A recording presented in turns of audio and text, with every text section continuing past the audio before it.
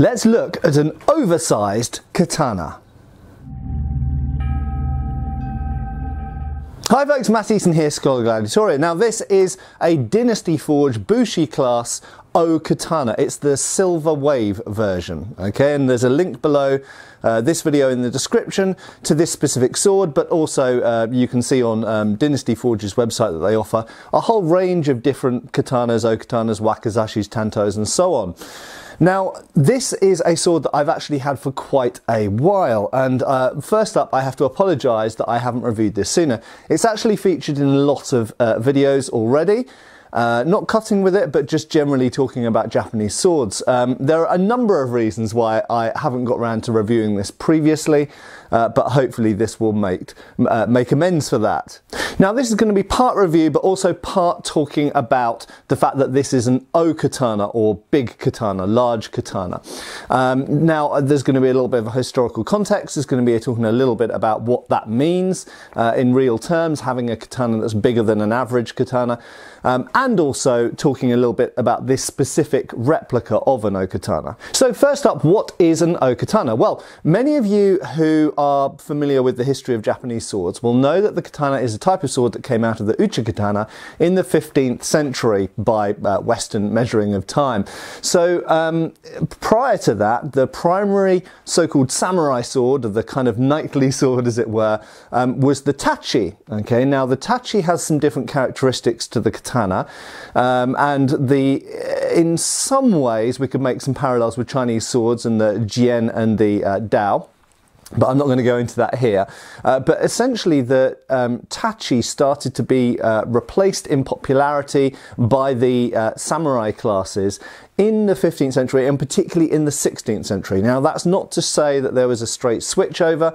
The tachi in fact continued to be used right the way through to the 20th century in certain contexts, and they were still being made, but the katana became the most popular type of sword. Now in terms of the differences between the tachi and the katana, as I have promised, I will do a video about that in the future. It's actually not a simple subject, but it's also not as complicated as some people make it out to be. But essentially there are tendencies in difference between the two in blade shape, and importantly in the fittings of the suka and the whole hilt essentially, and also the way they're worn. Now if you're looking at a Japanese sword, and from a sort of layman's point of view, you want to know, is that a tachi or is that a katana? The simple way is to look at how it's worn, and that is, you'll notice that you've got sagyo here, and the katana is worn through the obi, or sash, with the edge upwards, okay? Whereas the old tachi was worn edge downwards, from slings, much more like a European sabre, for example. As I said, there are also differences in the style of the hilt fittings, and even the shape of the blade and the shape of the tang as well, nakago, but we'll go into those in further detail in another video. The important thing to kind of recognise is that the tachi very often was larger than the katana. Not always, and there were tachi that were cut down and became katana, okay, so thereby dispelling the idea that a tachi blade is completely different from a katana blade, because in fact we see tachi blades mounted up as katana and shortened down to be made into katana. But in the age of the tachi, so if we're talking about between the around 1000 AD all the way through to the 1400s AD, you will find that the blades very often are longer than katana blades tended to be in the 16th, 17th, 18th centuries. So, the style or the size of sword that people are used to encountering in a katana replica is the size of a typical, in fact there tends to be even slightly longer, but the size of a slightly long typical katana of the 16th to 19th centuries. Okay, so they're basically the late Muromachi and the Edo period, for example. Whereas if we go earlier into the Kamakura and other periods before the 15th century, then swords tended to be bigger. But you might be saying, Matt, but this isn't O-Katana, why are you talking about tachi? Well, there was a strange situation in Japanese sword development whereby the tachi was, generally speaking, a longer sword and was often accompanied by a tanto, so a dagger essentially, a bit like a long sword and dagger in medieval Europe. But then in the 15th century, there came to be a fashion for wearing the katana, which was generally speaking shorter than the tachi, being worn in the sash edge up with a wakizashi, which is bigger than a tanto. So they kind of went from having a really long sword and a dagger to having a shorter sword and kind of a bigger dagger, or a short sword, another short sword but shorter than the katana. So a strange kind of situation, but if we go back into the age of the tachi, okay, before the 15th century, then we do occasionally see very large versions of the tachi. And this survived in the 14th and 15th centuries, occasionally in what's commonly these days known as a no-dashi, although I understand it's more correctly known as an o-dashi, which just simply means o-tachi, okay? It means a big sword. Now, you might be saying, well, isn't that what you just said an O-Katana is? And yes, indeed. But bear in mind that the O-tachi is a big tachi and the O-Katana is a big katana. So in both periods, there was the tachi period and the katana period. There were big versions of those swords, and it's interesting that they kind of went from having tachi to having shorter swords, the katana, and then but still decided some people still wanted a big version of it. So it's a bit like in the West, the fact that we've got long swords, a typical bastard sword or hand and a half sword that most people were happy with and made a good battlefield weapon, but then there were some people who wanted a bigger two-handed sword, something that's almost too practical to wear around, but they kind of thought, well, I want a really big sword. And that drive and that desire existed in Japan in the age of the tachi and in the age of the katana. In other words, we get a sort of convergent evolution in the same place in different periods, whereby you get a big version of the tachi, but you also get a big version of the katana, and that's what the O-Katana is. So the first thing that strikes you when drawing this O-Katana is that it is big. It's bigger, therefore it's heavier. It feels very, very different in the hand. That's also partly to do with the manufacturer and tendencies as well. I'll talk a bit more about that in a minute. But if we just compare it for a second to a more typically sized katana, so this katana has around a 28-inch blade, and you'll notice that the O-Katana is notably longer and broader in this case as well. And this one, the O-Katana, in this case, now if you look on the Dynasty Forge website, they actually say it has a 32-inch blade. There is always some confusion when measuring the nagasa, or length, of Japanese sword blades, because of course it's usually measured the cutting edge down to the habaki, which is this brass fitting at the base here, which traditionally would usually be copper or silver or something else, but modern ones tend to be brass. And they usually measure the cutting edge down to there, but in terms of other swords, if we're talking about European swords or Indian swords or Chinese swords, we usually measure the blade length as whatever's in front of the handguard, because that's your reach. So you add on about an extra inch because of the length of the habaki here. So it's a little bit confusing because you end up therefore on paper with, okay, if Dynasty Forge say this is the 32-inch blade, you add on an inch, you've actually got 33 inches of reach, and that's kind of the reality here. What I would note is that the length of this is actually slightly different to what they say on the website. And so if I just grab a tape measure here, if I actually measure down to the habaki, it's actually only 31.5 inches. But measured down to the suba, or guard, it's actually 32.5 inches in a straight line. There we go. The total length is 32.5. The length of the cutting edge is 31.5, both of which are slightly different to what they say on the website. But anyway, it gives you a general idea. Now, you will notice, therefore, that it is a considerably bigger sword.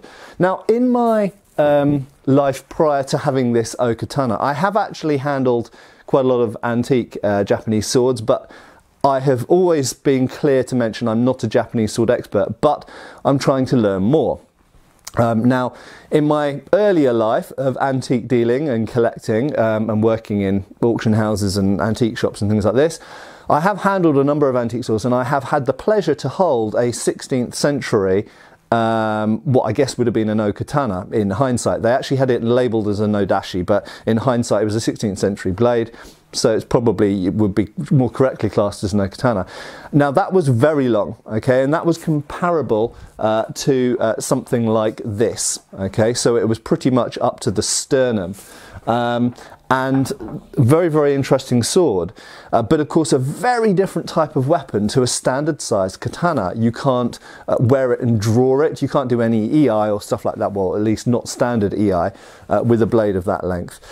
With the Dynasty Forge O-Katana, you would be able to do more techniques and more repertoire that is more similar to the standard use of a katana, but the katana handles very, very differently and feels very differently. And to anyone who's accustomed to swords from outside of Japan, pretty much everyone in the world tended to have an average blade length, certainly in this period, that was longer than Japanese swords. So Japanese swords are, at least the blade, obviously they've got long hilts, but the blade is relatively short. Most katana from the 16th century are between kind of 24 and 28 inches in length, which compared to Indian swords or European swords or even Chinese swords is relatively short. When you get an O-Katana, that actually makes a sword which is now more comparable with swords from Europe, or Renaissance Europe, or indeed India or anywhere else. So in fact, when we get to a sword of this size, it creates a very, very different type of sword, very different type of handling. Now, funnily enough, obviously I come from a European swordsmanship background. I've done a little bit of Japanese and a little bit of Chinese stuff, but primarily European swordsmanship. And coming from that European swordsmanship background, as soon as I got my hands on this O-Katana, it felt more like swords I was familiar with, because it's got a blade length which is more similar to many types of arming sword and bastard sword and sabre. Lots of, but even back swords, all sorts of European swords have a blade length of about this. But equally, it's configured with a long hilt, and it's a fairly thick blade. I've spoken about this in the past. Japanese swords are pretty thick they're fairly narrow, actually, it has to be said. They're as narrow as a European backsword or sabre, which for the periods that they were originally devised in, so if we go back all the way to the kind of 10th, 11th century, then this is a fairly narrow blade compared to most other swords in the world at that time, but it is a thick blade, so they distribute the steel in a different way to most other places. But this handles far more like certain types of European longsword, type 12, type 13, relatively early longswords, so it kind of feels more familiar. And yes, indeed, it handles quite like, I don't have it hanging up there anymore, but it handles quite like European Messer. And connected to the European Langmesser is the kind of early forms of sabre as well, and the famous Swiss sabre, of which there's a famous example in the Wallace collection. So yes, indeed, when you get into the O-Katana size, it does handle more like weapons that we're familiar with from European swordsmanship, and indeed it handles more similarly to certain Indian swords as well. Now, while I've explained that the size of the O-Katana, and therefore also the kind of weight and everything else of it, feels more familiar to European longswords and certain other swords that people from outside of Japanese swordsmanship might be familiar with, for people inside Japanese swordsmanship, I imagine that a sword of this size, weight, proportions is going to be somewhat of a struggle for certain traditional repertoire. Particularly if your focus is on EI, for example. Now, ironically, if your focus is on kendo, then obviously a kendo shinai is very light, and we used to use kendo shinai, in fact, in the early days of HEMA, so I'm very familiar with the use of them. But kendo shinai are very light, but they are also quite long. Kendo shinai are much longer than most katana are, and they're actually more similar to kind of like the length of a long tachi, I suppose, and therefore similar to the length of a O-Katana. But they are very light, and this is fairly weighty. But if you're familiar with EI, then you are going to find, unless you're particularly tall, I suppose, you are going to find the length of this somewhat of a problem, because if this is being worn in the traditional position, the traditional angles, you're going to have to change certain things in order to get this blade out easily, because of course you've now got, if most people are training with maybe a 27, 28 inch blade, maybe some people 29 inch blade, but this is essentially 32, 33 inches. So you really got a lot of blade to be able to get out and do your techniques with. So undoubtedly there will have to be changes made in how you use this because of its size. That being said, it's not massive. It's not like the Nodashi that most people are familiar with from things like Seven Samurai or indeed from modern replicas. It's not so massive that you can't wear it. So it is like wearing a large katana, and which is what it is. It isn't a whole separate weapon type. Now, a very brief interjection. How do I feel about this sword? Well, I have to say, I made a video when I first got this sword actually, and I intended to do the review soon after and never got around to it because other things got in the way. But I was really surprised by how differently an O-Katana would make me feel to a typical katana. Not to say I don't like katanas, but I'm more drawn towards tachi, I'm more drawn towards the slightly longer ones. And you have to bear in mind that the size of most replica katanas are based on antique katanas, and antique katanas were made for antique Japanese people. And it has to be just admitted straight up that Japanese people in the 16th, 17th, 18th centuries were considerably shorter than me. So I'm about 1 meter 84, about 6'1", or just slightly under. So for me, a typical Japanese katana length is a pretty short sword, and it feels very short compared to other swords I'm used to. And if we look at Chinese sword history and the development of the Miao Dao, for example, and earlier versions of it, the large Dao, they actually refer in quite derogatory terms to Japanese pirates they were fighting against at the time when they're developing these swords. And Chinese swords, it has to be admitted straight up, were influenced by Japanese swords in this period. There was a back and forth. Originally Japanese swords were based on Chinese swords, and then later on Chinese swords were influenced by Japanese swords. But they actually refer to the Japanese pirates as dwarfs.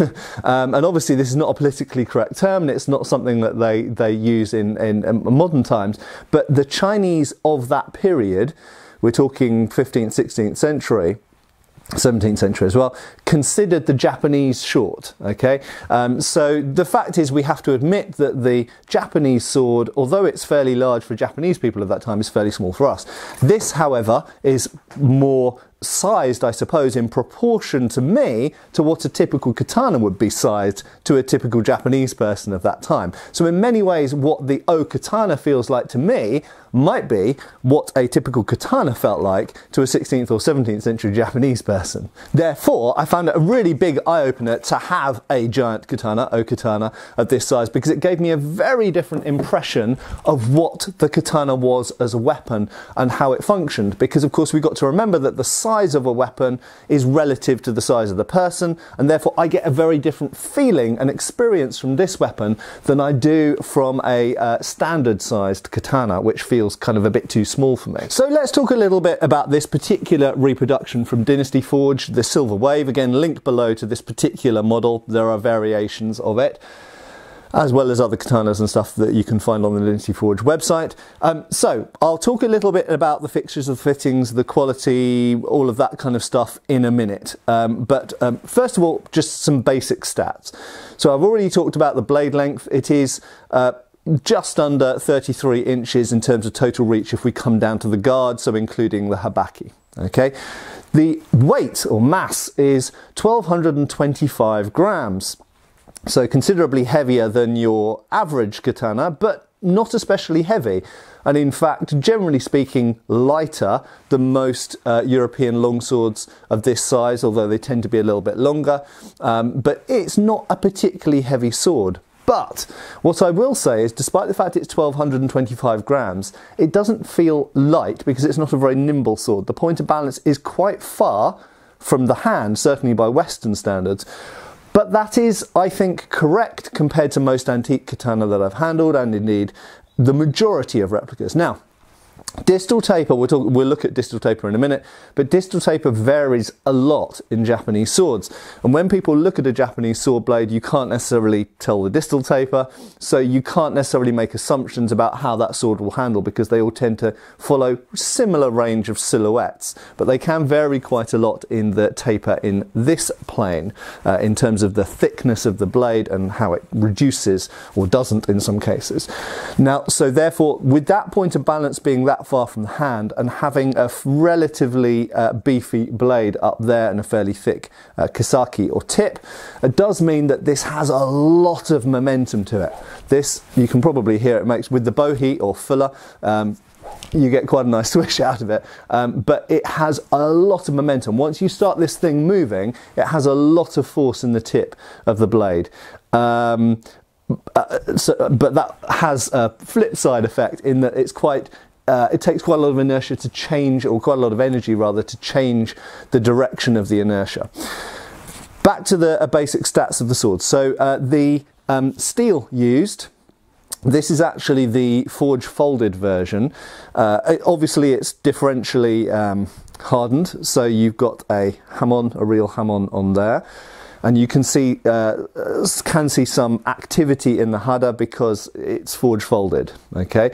And the three steels used are apparently 1095, 1080 and 1060. So it's essentially a laminated steel with a differentially hardened blade of close to 60 Rockwell on the edge, and something lower on the back, probably about 45 on the back. Now onto the fixtures and fittings. So first thing I'll talk about, I think, is the grip or suka, and that is got Samigawa, which is ray skin underneath, which is genuine ray skin. It's got a cotton, I believe, ito over the top. Now the ray skin appears, it's fairly large nodule, fairly nice size nodules in there. The diamonds of the ito are fairly fair size. They're not particularly small, they're not particularly large, and they're fairly regular. So something you want to look for on a nice quality ito wrap is that the diamond apertures here, where you can see the Samigawa through there, are of roughly, well, they should be precisely equal size, in fact. And these are pretty good. They're not amazing. You can see, for example, that one's smaller, that one's bigger still. So they do vary a bit, but they're not, you know, they're not wildly out there. The other thing you really want, particularly for using it, doesn't matter if you're going to hang it on the wall, of course, but if you're using it, is that the ito is tight. Okay, that is tightly wrapped. Now, one way of testing that is just as my friend Matthew Jensen, so go and check out his channel. Incidentally, he does a lot of Japanese swords, and something I've learned from Matthew Jensen is he always pushes the wrap around. Now, that's useful because whilst I've had some Japanese swords through my collection over the years, I haven't had anything like the number of Japanese swords that Matthew Jensen has had. So it's useful for me watching his videos, seeing makes that he's looked at that I haven't yet, and seeing what they are like as a comparative thing, so I get a sense of relativity here. And my impression is that the Dynasty Forge wrap is quite tight. It's not the tightest. It's certainly not bad, but it's not amazing either. You can move those. You can move those around probably more than you'd really want to, but it's relatively tight. In terms of the grip shape, I really like it. Okay, so some katanas can tend to have a bit of a round shape, and as you know, it's good for indexing a weapon's edge alignment, although that's not so much of a problem with a curved blade, but nevertheless, it always helps. If you've got a flatter grip, then so if it's flatter in this plane, in the planes of the cutting edge, than in this way. So this is really quite a flat grip, and I like that. And because it's a fairly large blade, and therefore a fairly large nakago or tang, you could end up with an overly fat grip, and that is potentially a problem with Japanese style swords because they have such a thick tang. You've got to make the grip fit around that tang, but you don't want to make the grip overly large in your hand. And I actually, as you know, probably if you watch many of my videos, I tend to prefer smaller grips, despite the fact that I'm not small and I don't have small hands. I've got, in fact, kind of large-ish hands, long hands certainly. I actually like quite small grips, and so this grip is nice. It's pretty much a perfect size. If you notice, if I'm gripping it there, my fingers don't sort of clash with the base of my thumb. It's great. Yeah, I have no criticism of the shape or size of that grip at all. I'll just put this back into the saya just because it's easier to handle that way. Right, so in terms of the grip fittings, we've got the two main ones at the top or bottom, depending what you want to call it. We've essentially got the pommel end, which is the kashira, and then we've got the fuchi down here, which now, what's the fuchi for, in case you've ever wondered? We also find ferrules, such as that they'd be called in Europe, on lots of European, and you find it on Chinese swords as well. It's essentially to stop the grip splitting. Okay, there's a lot of pressure here where the tang goes into the wooden grip under here, and incidentally, that's one of the reasons for the Samigawa or shark skin. Is the shark skin is waterproof. Okay, it's also grippy, gives a good kind of texture. It's also incredibly strong. And it holds together the wood. Now, if you've ever wondered why bare wooden grips aren't used very much on swords and knives, it's because wood can split. But if you wrap it in something like Samigawa or leather or whatever, or cord, then it prevents the grip from splitting. Usually, I think, it even prevents it from, or it impedes its ability to split inside that wrapping as well. It just has a good holding the fibres of the wood together kind of effect. Okay, so that's what the fuchi's for. Now, they are decorated and they are cast. So they're cast brass, I would say, but they're coloured to look bronzy. It's some type of alloy, I don't know which. One thing I would say is these little fittings, I don't know what they're called, where the ito goes through, sorry, not focused there, where the ito goes through the kashira there, they are on replicas often cast as one piece with the kashira. In other words, the kind of butt cap, if we want to call it that. And in this case, they are separate pieces, which is a nice detail, I think, because the original ones tend to be separate pieces. In terms of, and we've seen this with a recent sword I've reviewed, so Japanese swords often have a problem of the kashira coming loose, because they tend to be, with Chinese-made replicas, and I believe that Dynasty Forge are probably making these in China, they're glued on very often, okay, and the glue in transit and in changes of climate and everything else, the epoxy underneath comes loose. Now, this does move a little bit, so I don't necessarily know if this is glued in place. It probably is. There's a tiny bit of movement in the kashira, so that's not great. Now, in terms of the texture of this, when I initially saw this, let's try and get the camera to focus, there we go. When I initially saw this, so bear in mind this is called the silver wave, so this is supposed to be waves, crashing waves.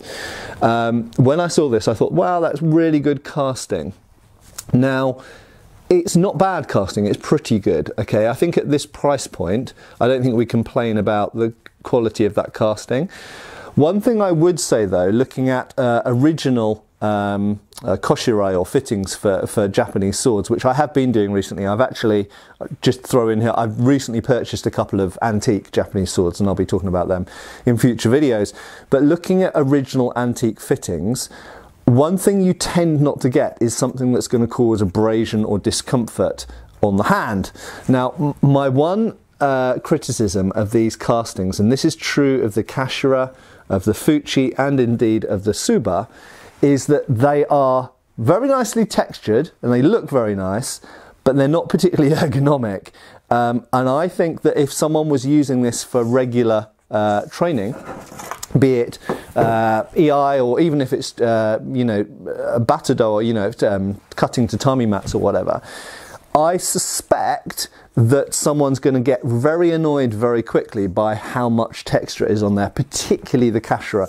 I don't think it's so much of a problem for the fuchi and the suba, but particularly the kashira, although it depends how you grip it. And I do understand that lots of people in Japanese swordsmanship are told not to grip the kashira. And if you don't grip the kashira, then the fact that it might come detached, the fact that it's got texture on it might not be so important.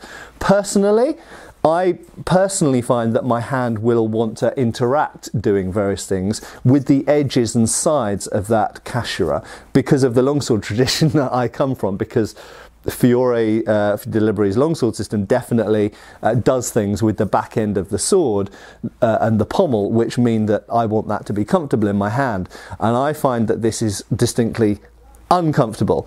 The only thing I would kind of throw back on to play devil's advocate against that is to say that more texture might be uncomfortable, but more texture also means you're less likely to lose your grip on the weapon. So just like I was saying about with the Samagawa or shark skin, if you have more texture, yeah, it might be rougher on your hands will get rougher from using it, but it does mean that you're less likely to drop or you know, disarm yourself basically, or be disarmed. You shouldn't really be butting up your hand against the Tsuba, but if you do, it is quite rough. And if I did this for any amount of time, I'd wear a hole in my hand.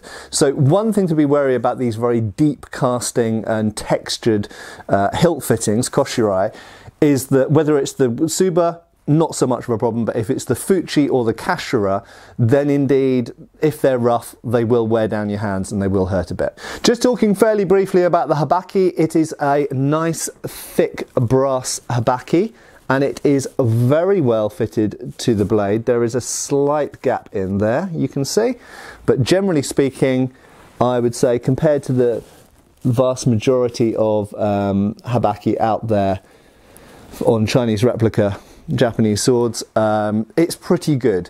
I would say disappointing that it's brass. All these replica companies are using brass.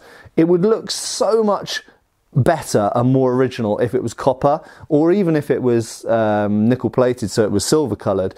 But brass habaki are just quite boring, and this is a boring habaki. That being said, it's reasonably well made, it's reasonably well fitted.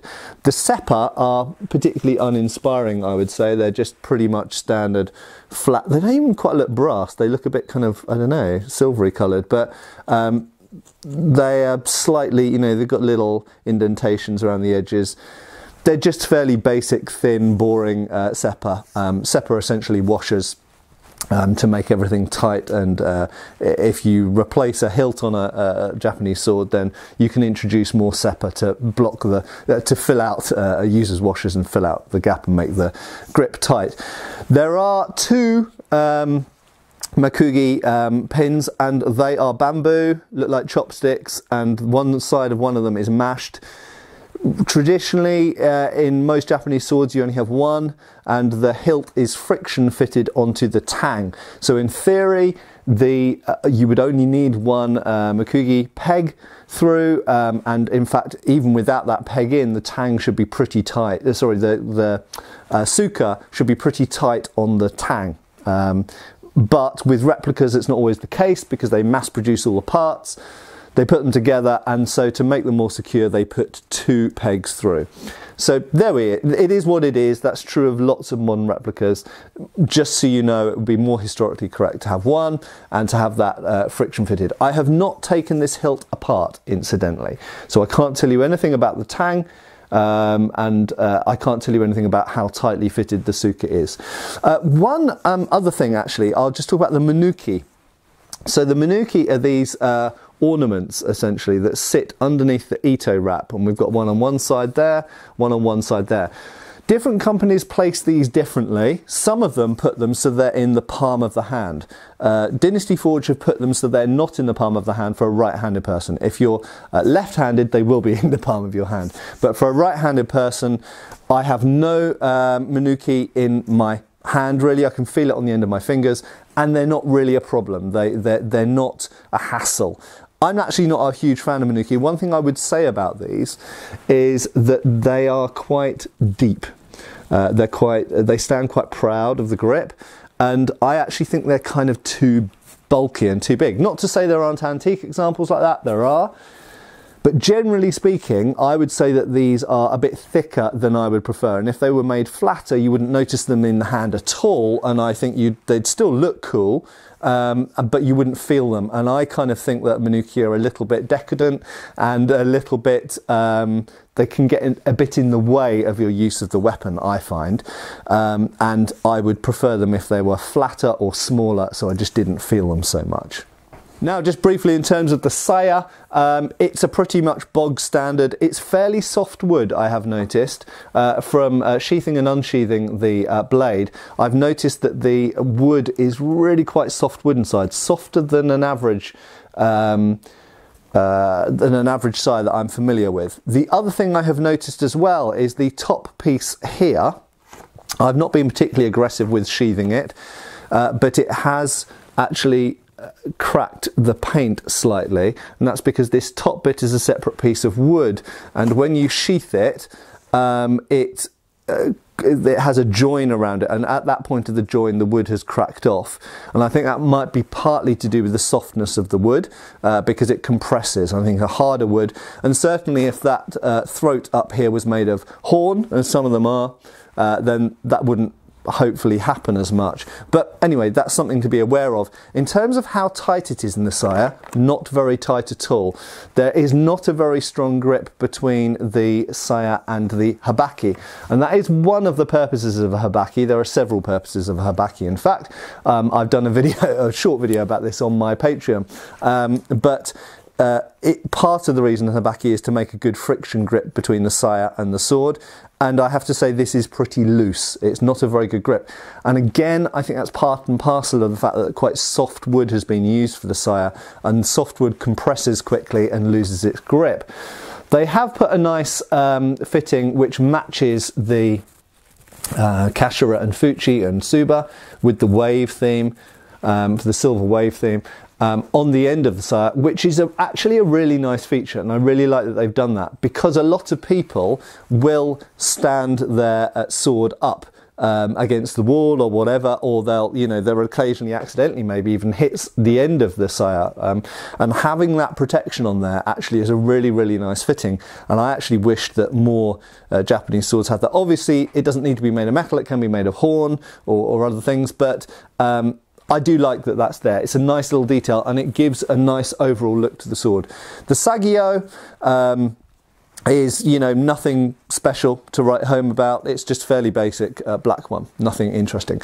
Now, we're going to talk about the blade and its performance, and the performance of this as a weapon, which I'm sure many of you are interested in. So many people will buy swords like this, and indeed this particular sword, with the intention of cutting things with it. So we really want a good quality steel, we want good heat treatment, we want, nice handling characteristics if possible, but we also want an edge that is good, that is well sharpened, and hopefully keeps this edge as well. Now, one of the things I have to say that I found about this sword fairly early on is I feel like the edge was not really quite finished.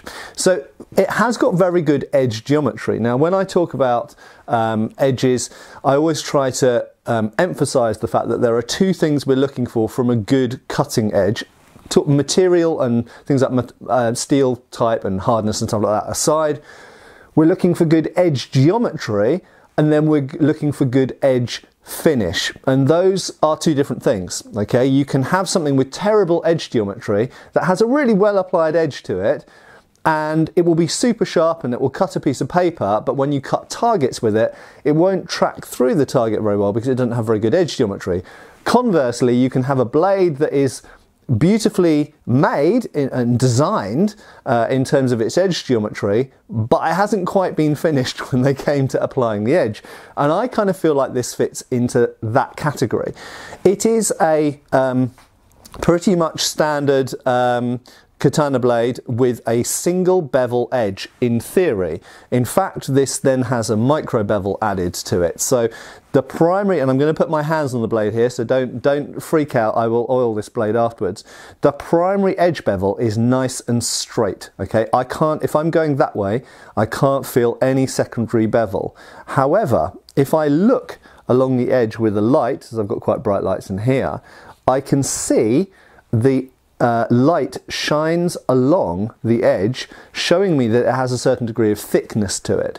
Now, there are certain types of ways of sharpening Japanese swords that leave what we would generally call something similar to an apple seed edge, okay, so a convex grind, and that puts a bit more meat behind the final cutting edge and makes it a bit stronger. Nothing wrong with that. but where the edges meet, it still has to be super fine, and it doesn't look like this is super fine. And in fact, I'm not applying very much pressure, but you can see I am running my fingers up and down this edge without any problems. Now, if I get a piece of paper here, this isn't running my fingers over, isn't always, and funnily enough, skin is actually quite cut resistant, or at least more so than paper is. If I put it against paper, let's see what happens. Nothing, okay? It just glides off. It has not had the final sharpen applied to it. Now, you might say, well, Matt, why didn't you sharpen it up? Well, because I try and always make a policy on my show here, on my reviews, of showing how you might get a sword delivered to your door, okay? Not everyone has the equipment or the know-how or the confidence to sharpen a blade to the point where it is really cutting sharp. And as you can quite clearly see, this is not cutting sharp. This is a sword that wasn't quite finished in my view. Now, often when I'm doing reviews, people say to me, Matt, oh, well, people just send you the best example. And I always have to say, well, look, you know, I got this free to review. I get all of the, pretty much all of the swords I get these days, I get free to review, and then I can do with them whatever. I can throw them in the trash bin, I could break them, I could give them to a friend, I could sell them, whatever. So the fact is they're all in the same ballpark to me, and there is no advantage in me saying that a sword is good if it's crap, okay? Because that would undermine all of my other reviews, it would undermine my business model, it would undermine everything. So I recognise that you watching my reviews have to trust what I say. Now, there is no purpose in me, given that this was a free sample. And you know, I'd love it if Dynasty Forge sent me some more stuff, but there's no point me sharpening the sword and pretending that it arrived sharp. It did not. Okay, here is a straight, this is a push cut. It is not sharp. So this is a sword that was made in the factory really nicely.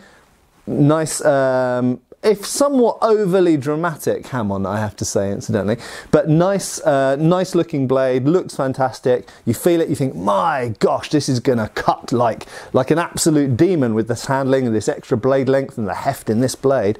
That is gonna chop like a mother. And then you find out that it's not really sharp. So I am going to do a little bit of a test cut for you now, but bear in mind that this won't cut skin and this won't cut paper, so I have no idea how it's going to go on bottles. I'm going to do it on bottles and I'm going to do it on wood. We'll see how it goes. It should do okay on wood because you don't need a particularly sharp edge on wood. You actually need good edge geometry. And other features to the weapon like heft and you know, the inertia and that kind of stuff. But I suspect it won't do very well on bottles. Let's go and have a look. Start off with some easy milk bottles.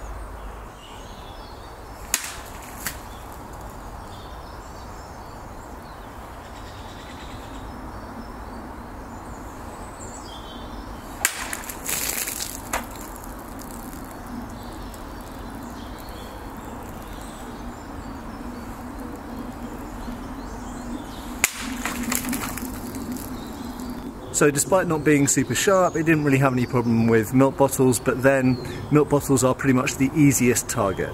Let's go for milk bottle again, but with some rising cuts.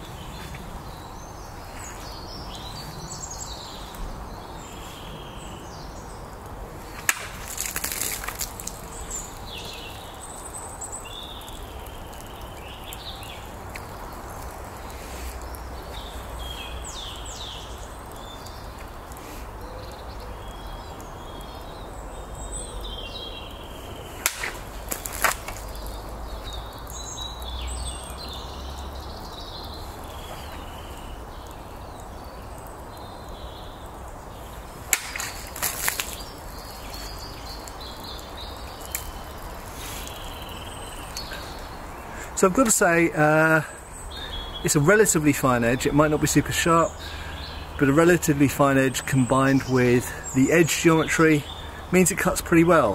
One thing I'm noticing, as mentioned in the review, the texture or deepness of these castings on the Kashira and on the Tsuba are creating hot spots on my hands, so something to be aware of.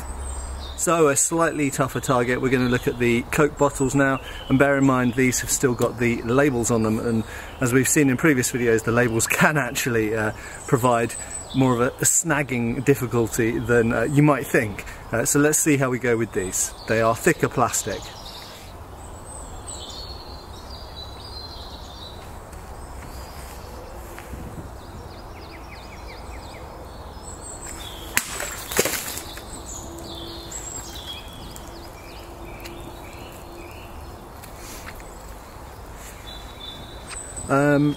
No problem getting through. Very slightly scooped the cut, but it's fairly straight. There's no tearing. A little bit of deformation there, but there's no tearing. Pretty damn clean. It didn't leave the bottle standing, which means maybe that's me, maybe it's the sword, but there's a bit more friction than maybe you'd like. Super sharp. We should leave it standing. Let's see if I can leave one standing and try and get more than one cut out of a Coke bottle, because that's obviously the perfect desirable. If this was sharper it would be easier, but let's see.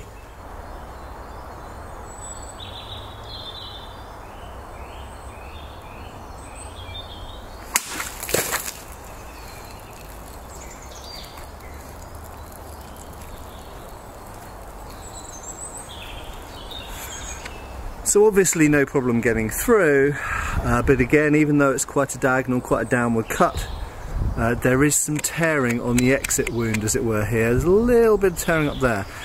Essentially just not a very sharp edge, but it does have good inertia, good edge geometry, so no problem getting through, but it would do so much better if it was sharper.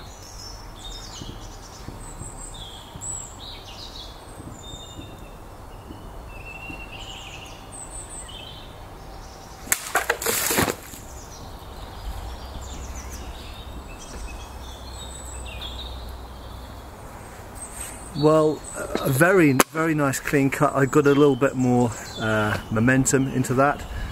Very straight, very clean. Again, knocked it off.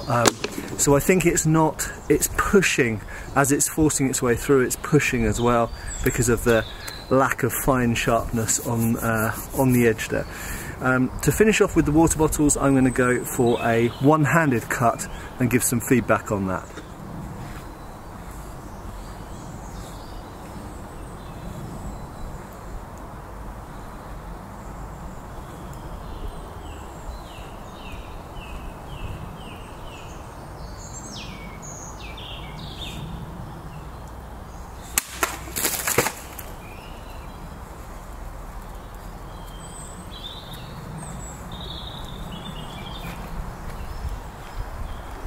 Nice and clean. However, user feedback. I chipped the end of my thumbnail, which obviously is a minor thing, but it's because of, we come back to this texture, this very rough texture on this Tsuba.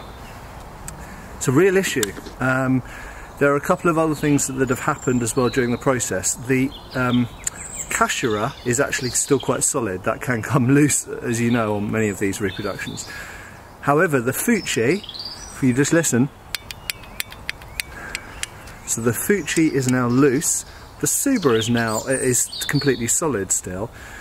So the Fuchi is loose, and that texture on the Fuchi, the Kashira and the Tsuba are an issue. You could blame me.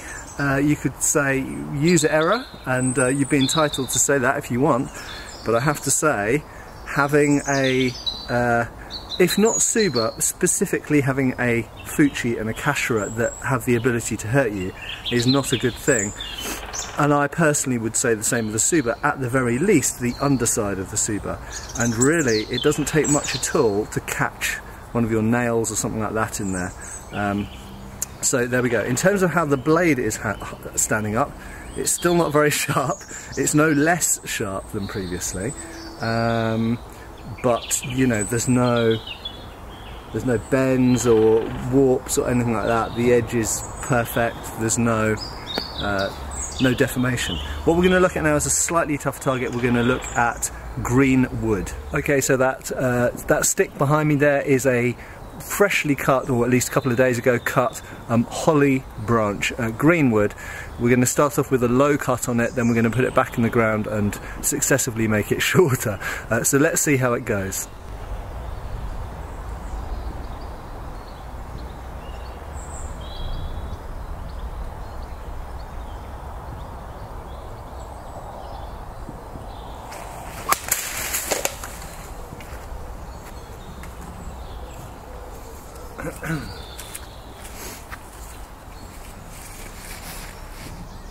As you can see, that there was a rising cut number 3 in Sabre, completely smooth. Some of the bark. There was some splitting actually at the side, so completely smooth through there and then tore off a bit further. Let's go for a higher up cut this time.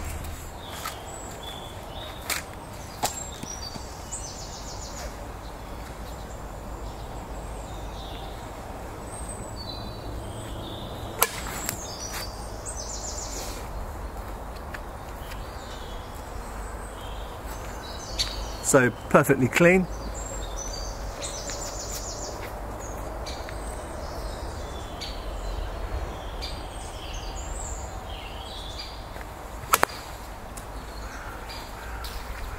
Perfectly clean again.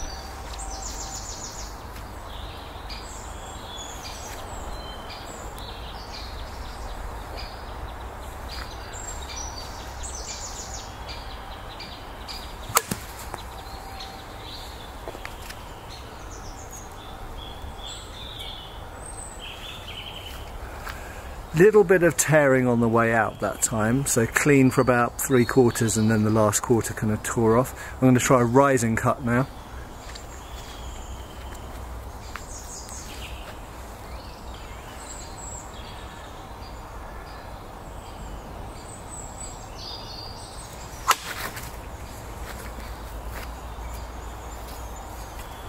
And completely clean again. I'm going to try a couple of freestanding cuts with this resting on top of my cutting stand.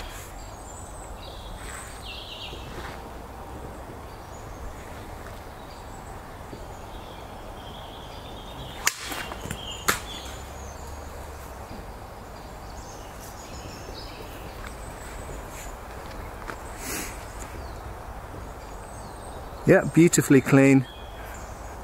You see it transversed a lot further through because it came in at a more shallow angle, but perfectly clean through the wood there. I'm not going to go on any thicker wood for now.